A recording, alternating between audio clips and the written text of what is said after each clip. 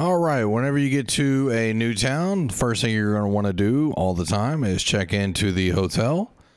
And you'll see this big moon sign above, and you'll see the character inside with a moon above his head. Make sure you always look for blue pieces of paper that are on fire in these buildings, because there's usually 2 or 3. It's free easy XP. There's 3 right there, just showed you. And that will give you 120 or so per page and 360 for all 3. Now it will go up in rank and XP size the higher levels you get to. And what you're going to come here and do is turn in missions, follow this, pick up this, go to the town board. Nope, I see a blue sheet. Let's grab that. And then you're going to go ahead and go back out to the world and continue ranking up. A lot of the early game is basically doing missions like any other MMO.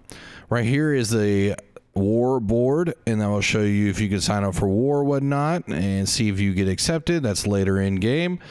So we don't need to cover that now. These are all the town board missions. They give you XP. Just got 237 XP for turning that in. And while we're out in the world, we can pick up other things that you just saw there, turn them in. And some of those you want to craft at different stations. Now, the ones you craft at the forge station will give you a lot more XP. So I would definitely say do that and then go on about your way. And every time you come in town, check those town missions and turn them in. You can buy a lot of the stuff from the marketplace and turn them in. So this is basically if you own the territory, you can provide lifestyle improvements for everybody, town buffs for crafting. So this is very, very in game. And what you see here is your ability to upgrade the citadel, your gates of what you're going to be defending when you go to war, your repeaters, all the sorts of defenses systems you have, you can upgrade. Here's all the workshops in the town that you can upgrade to tier 5 that you want to upgrade to keep people happy and living here.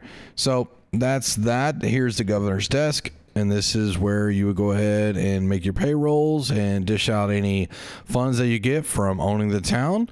But this will show you the property management, the trading fees, the crafting fees, the refining fees, the money you're earning coming in.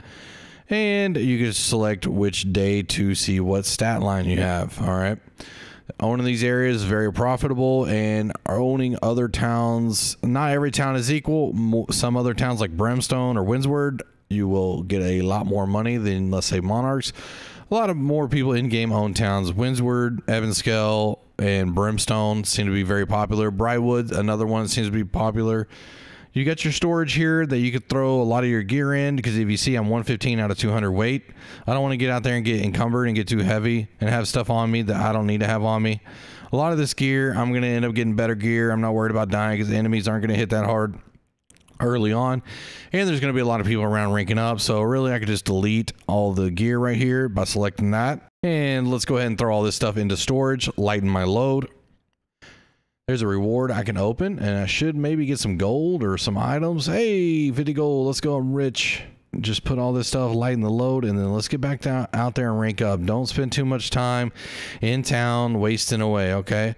All these weapons I don't really care about, deleting them. I'm just going to be sticking with the greatsword and spear, and then I'm going to pick up a bow later on once I actually get a decent one, and that's what we're going to do. So let me go ahead and turn this in, and let's get on about our business.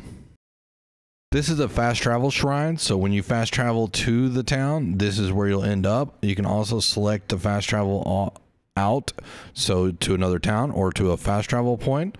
So that's what that looks like. You'll see those out there in the world. So make sure anytime you see one of those that are close by where you are, you go ahead and get them, because you never know when you're going to need to go back to that area, and you don't want to have to run because you don't have them out yet all the way back over there, okay? Make sure you pick those up. Even if it's a little out of your way, go ahead and go to them, stand on them so you unlock them, and you can use them later. All right, what we're looking at right here are the territory bonuses that you're going to get by leveling up in that area. So let's say I just unlocked the home ownership, and now I got standing gain, XP gain, and gather. What I'm going to choose? Well, I always like standing gain. Do not pick XP gain ever. You can never change these once you pick one.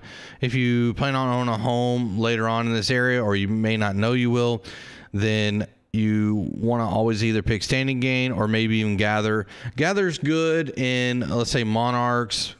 I wouldn't do it in Windsward if the main story quest puts you there, because Windsward's so good at owning a home. I would only pick trading fee and crafting fee there, maybe home ownership bonuses, so you can pay less taxes on all three of those things. Don't pick XP gain, because once you get to max level and you're going to rank up fast enough anyways, you'll never use it again. It's wasted and you can never reclaim those. All right, so we're going to go over some of the stations real briefly. This is the Arcane Repository, and you're going to be able to craft a lot of the mage weapons here. Fire Staff, Ice Gauntlet, VGs, or Void Gauntlets, your potions for health or mana, your coatings for your weapons against different enemy types, ancients, humans, angry earth, corrupted, ward pots that will help you absorb more damage from those same ones. And over here, you're going to have tannery. This is going to be when you basically skin animals out there. You bring them back. You got the raw hide. You can make it into coarse leather. You want to rank this up so you can make some of the more elite rare items later on in game. Make sure you take advantage of that first craft bonus on everything you do. I'm going to say it over and over and over so you make sure you have it in your head. All right, next we're going to the loom. Everybody pinkies up the loom, where the fibers that you find in the world from the hemp, you can make into linen. And once you rank this up, you can make more rare items of that sort. Then you come over here to the outfitting stations where you're going to take linen, rawhide, and ingots from anything you smelted. And you can make clothing or, you know, jewelry. There's earrings, rings, and all that you can make. You can also make coarse leather bags. This is going to be jewel crafting and armoring. And you're going to need a minor rune of holding to make the bags. That means you have to be part of a faction. I will go into that into the next video. This is transmog, so as you pick up weapons in the game, it automatically saves them. So you can go back later and select whatever skin of whatever item you came across in the game, and you can go ahead and spec your character out to look however you want. Home ownership is free if you're buying a $5,000 home. It's $5,000 if you buy 10. It's $10,000 if you buy a $15,000 home, and it's $15,000 if you buy a 20. You basically get $5,000 off your first home. So if you're ranking up, I always say just get the cheapest homes. Do not spend 20 grand on a home with all the storage available now, how they have it instead of what it used to be 3 years ago. It's just buy the $5,000 or 5,000 gold homes, and that will save you a lot of money in the end. All right. Now you're only going to be able to put one storage box in there, but that's fine. You got storages from all the other places you can access from whatever storage box you have. It's not a issue. Now, if you know you're going to be making tons of gold because you're just, you know, you're built like that, then, hey, you're probably not even watching this video if you're already built like that. So now right here, you have the forge. You're going to be able to craft weapons, and you're going to be able to use the weaponsmithing, armoring, and engineering here. Armoring is going to be the clothing. Engineering is going to be certain weapons. Weaponsmithing will be certain weapons. So swords, great sword, you know, things like that. Hammer is going to be weaponsmithing.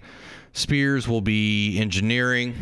The rapiers, hatchets will be also engineering. This forge is going to allow you to make a lot of the heavier clothes items. Now, the forge also contains weapons that if you have the certain materials, then you can craft these weapons instead of having to have your crafting up or have all these trophies to boost the, you know, level up. The stone cutting station right here, you're going to be able to get stone from the ores that you mine out in the field. Come back here, rank that up so you can go ahead and craft the gems. I believe it's all in the jewel crafting station now in the update, so not sure how much the stone crafting station is going to be used going forward. You have the smelter here where you take the iron ore, turn it into steel, then you get the star metal, and you can just rank it up from there. Very important in the game if you want to make better tools early on.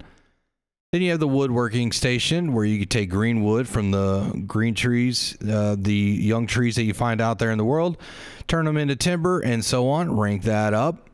The workshop here, you're going to be able to use to make your furnishing level go higher and your engineering. You're going to be able to make bows, muskets, tools, instruments, trophies, all sorts of good stuff here. Now, furnishing is the hardest thing to rank up in the game, and it's not even close. So if you're really wanting to grind and to get ahead of everybody early, furnishing, if you want to do that grind and try to be the first one selling trophies and whatnot, hey, more power to you. But just remember, the major trophies, you're going to have to get special rare things to make those, and you can only do that by chest runs late in game. So when you're going to make one of these tools, you will see the different materials you need. You can see what selected perks that you can select that you find out in the store from the chests that you loot. So if you come across chests, feel free to loot them. You might get some of these that you use later on. Save all your craft mods, because you never know what day when the AGS changes what they do or specialize in. You might need one. Azov Salt will boost the rarity, or it could possibly boost the rarity or the perks that are on the weapon. Here are the trophies. You got trophies. You got the green trophies, the blue trophies, and the purple trophies. The green ones do 3% additional damage to whatever enemy type. The blue ones do 4%, and the purple ones do 5%. They're the same thing that you can get trophies for: logging luck, or mining luck, harvesting luck, scanning luck, all that good stuff. There's also trophies that are just luck based. So if you're looting chests out in the world, you might get more lucky. I don't know how much I believe in luck in this game. I don't know. I've had all the majors all the time, and I still don't get that much rare stuff from chests, so who knows? I would say don't waste your money on it. All right, so we have our main story quest out there to the right. We have other small quests, and that's where we're going to head to next.